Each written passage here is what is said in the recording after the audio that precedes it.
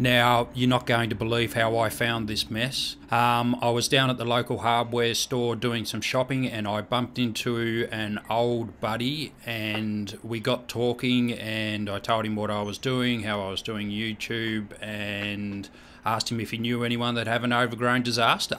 He said, actually I do. My mother's place is in some dire need of some work. As you can see, this laneway is very narrow, and because of the bushes and everything else growing in here, the house is suffering from lack of light, and it's also starting to get a little bit of damp inside because it's not getting enough light and heat through the windows.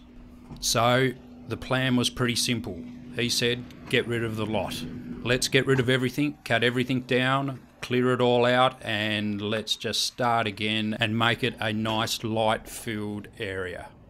Now, I know a lot of you aren't going to like me cutting down the trees and bushes at this property, but it's basically what it needs. It's well overgrown and has been neglected for quite a few years.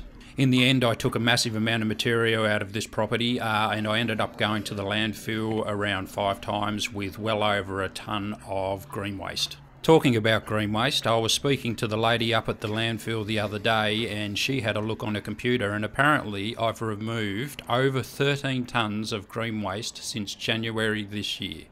Can you believe that? For a man on his own with a trailer, I think that's a pretty good job. By the way, if you're new here, my name's George and I clean up overgrown gardens for a living. Alright folks, that's about all for me today. I'm going to get a little bit done. I can't stand around here talking all day. I hope you enjoy the episode and I shall see you all on the next one.